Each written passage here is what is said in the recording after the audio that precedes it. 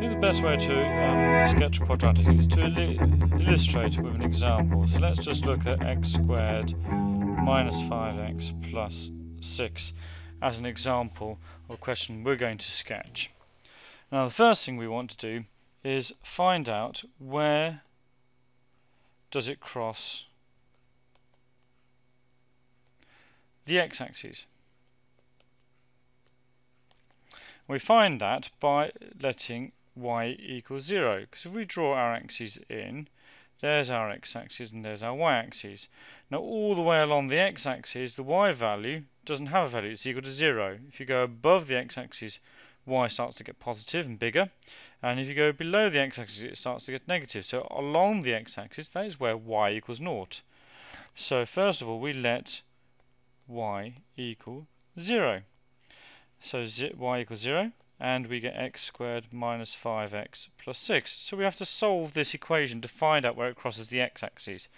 And there's several ways to do it. One of them is to factorise, and we're going to look at that method of doing so. So when we're factorising, this quadratic is a trinomial. There's no common factor. Always look for common factors first and take them out and divide by them if you're trying to solve using factorisation. But there is no common factor here, so we can't take that out. So we need two things at times to give you x squared. So we put an x here and an x here. If you had 2x squared, then you might put a 2x there and an x there. If you had 3x squared, you could put 3x and x. You have 4x squared, where you've got more choices. 4x and x, 2x and 2x. Right? The first two things must multiply to give you how many lots of x squared you got. Now the two things in the end must multiply to give us 6. So let's pick two things that multiply to give us 6 at random. I'm not going to think ahead. I'm just going to choose two numbers at random multiply to give me 6, 1 and 6.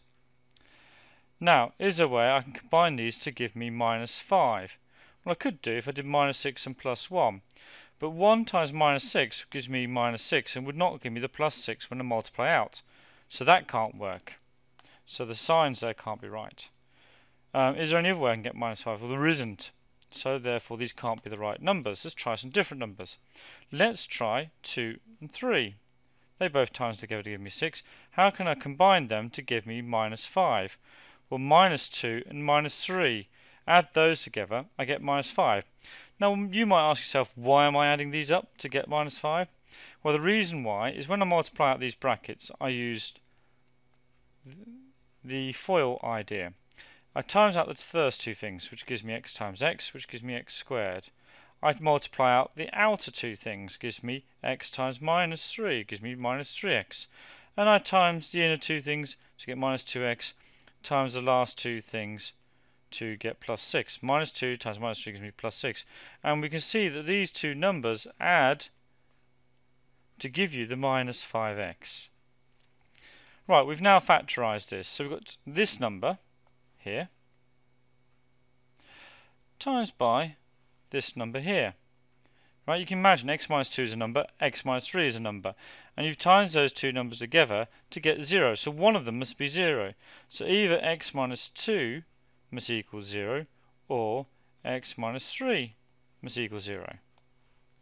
So this number here must equal 0 or this number here must equal 0. These two things times together must equal 0. One of them must be 0. So from that we can now find our value of x. So from this one, solve it. X must equal 2. When x minus 3 equals 0, we know that x equals 3. So we've got two possible points where it can cross the x-axis. One at 2 and one at 3. So we know our graph is going to cross the x-axis. Now what shape is it? Is it going to be a U shape like this?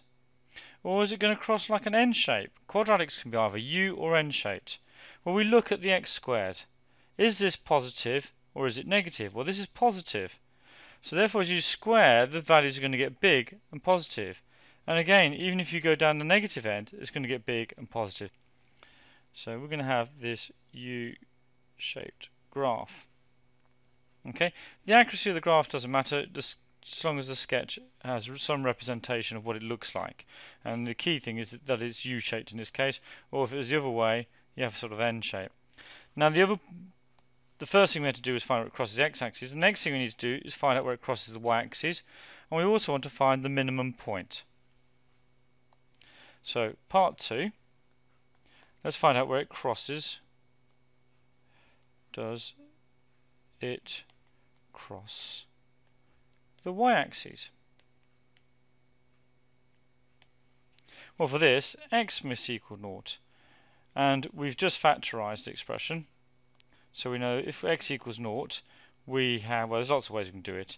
Actually, you can factorise it, or you can put it in the factors form, or you can put it in the normal form. Actually, normal form is easier, because if you notice, 0 squared minus 5 times 0 plus 6, these two terms are always going to be 0, because the x value is 0, and you're timesing. So actually, it always crosses the y-axis at the value we add or take away at the end. So this value here will be 6. Now we just want to find out this value. Where's the minimum point? Well, the minimum point occurs,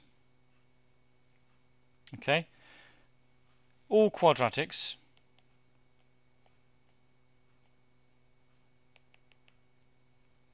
are symmetrical. So they're symmetrical, then the minimum point must lie on the line of symmetry.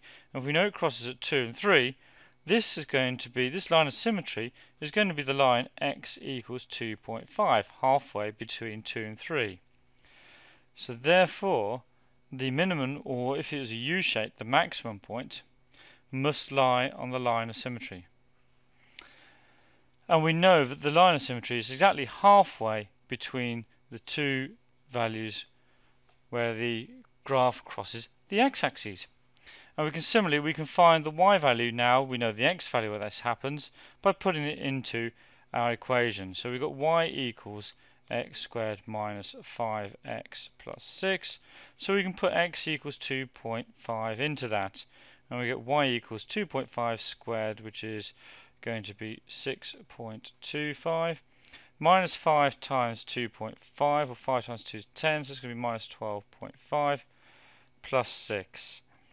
So that will give us y equals minus 0.25 when you add all these terms up. So the value here is minus 0.25, and the x value here is 2.5. So the actual coordinates, if you wanted to work out the coordinates, would be 2.5, comma, minus 0.25. And now we've got all our key points of the graph. We've found where it crosses the x-axis, where it crosses the y-axis, and where the minimum point occurred. So we can now label our graph y equals x squared minus 5x plus 6.